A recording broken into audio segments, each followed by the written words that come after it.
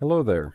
Today I'm looking at a Ryobi OnePlus 30-minute battery charger that's received an accidental dose of 240 volts. In North America, where we use 120 volts. Now, unfortunately, I didn't film any of the removal or diagnosis of this unit, so bear with me here. Now, basically, the whole unit is contained on this one circuit board here. If we look at the underside, you're going to see one little scorch mark on the bottom of the transformer. Ignore that. That was me. I did that.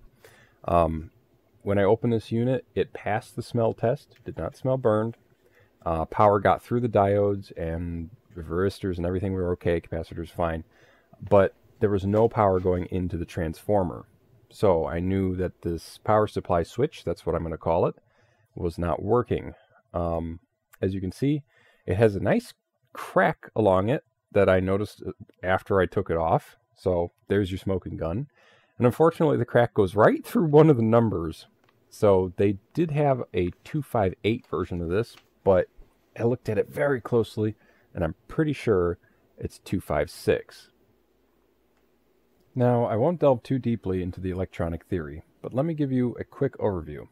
In a modern switching power supply, such as this, the power comes in, gets rectified to DC, and is then switched on and off very, very fast at a frequency much higher than 60 Hz.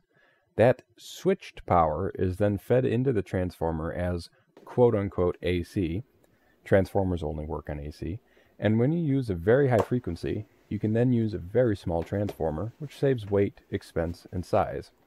Now, the part I'm replacing, I'm calling it the power supply switch, is basically just a fancy transistor, and it's responsible for doing the switching of the power that goes into the transformer.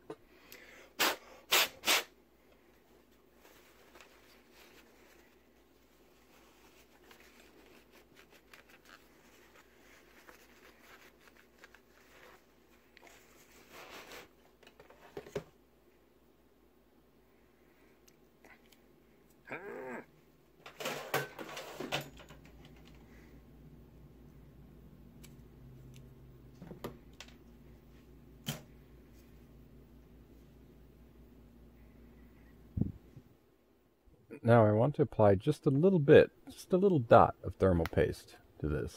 Thermal paste is conductive, so you don't want it touching any of the pins or contacts or anything like that once it's been squeezed out the sides. I found that the easiest way to hold this chip was to hold one of the protruding legs with a pair of fine needle nose pliers, and then just sort of drop it into the holes. The goal here is that I want it completely installed onto this large aluminum heatsink so that when I solder it in, everything will be in the correct place.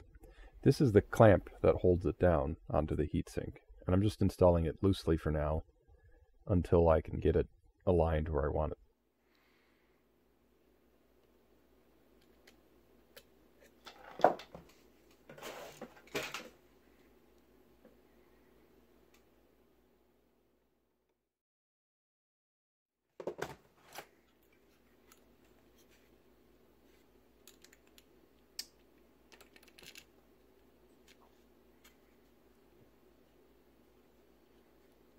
Now I want to make absolutely certain that I don't crush the chip when I tighten down the clamp. So the little bend in the clamp has to sit perfectly over the edge, the top edge of the chip, so that it doesn't catch it and crush it and break it.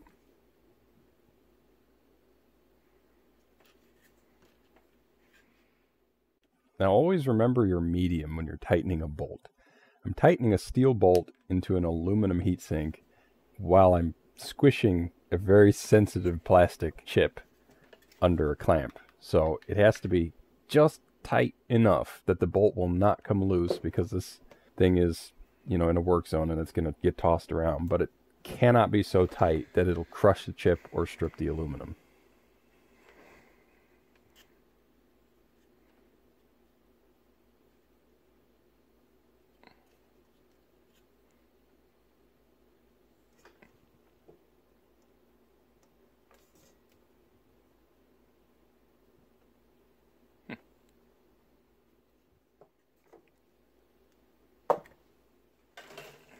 Now I'm getting ready to solder, and I'll warm up my soldering iron.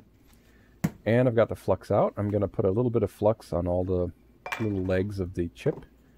And yes, you could do this without flux, but I like my life to be easier, so I use flux.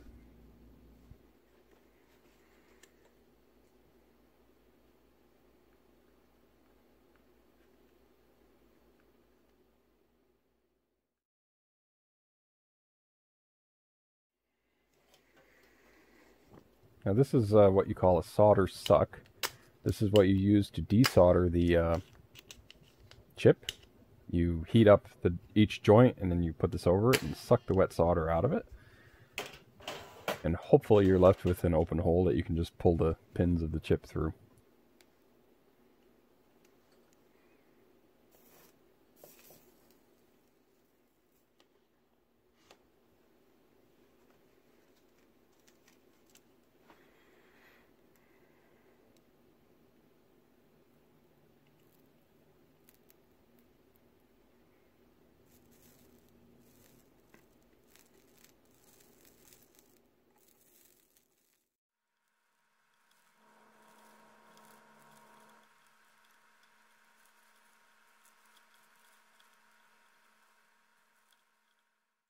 Now the soldering is done, it's time for a little cleanup.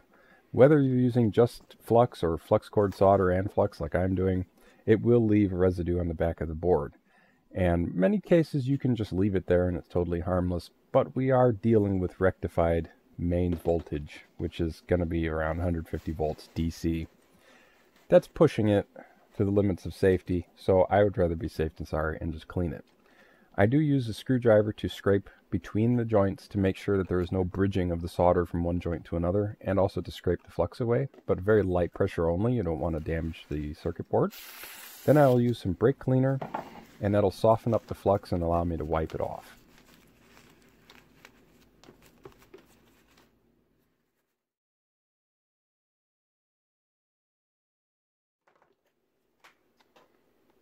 Just making a little touch up here.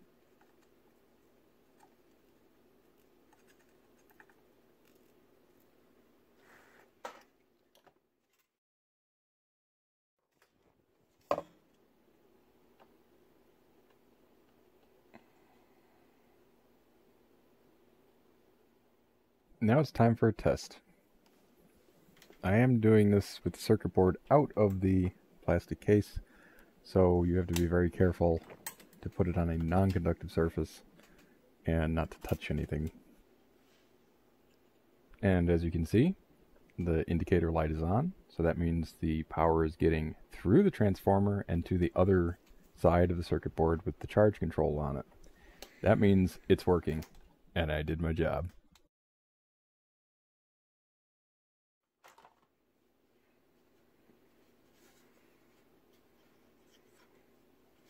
Now, dealing with 120 volts AC is actually a lot safer than people would have you believe. It just hurts.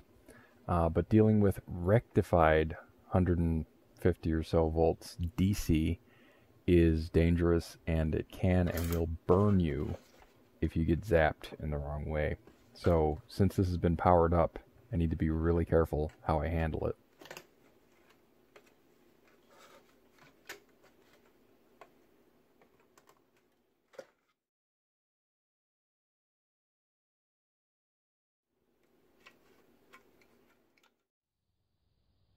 Now I had trouble putting the board back in because there's this little finger right there that it has to go perfectly vertically down into the top half of the case.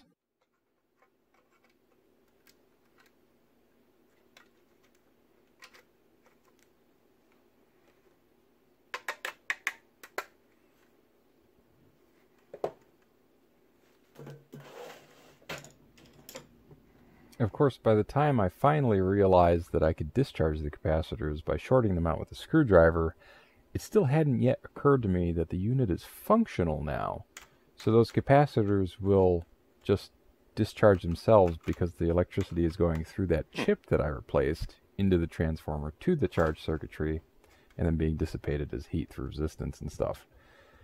unlike earlier when the unit was not working and the charge in the capacitors had nowhere to go.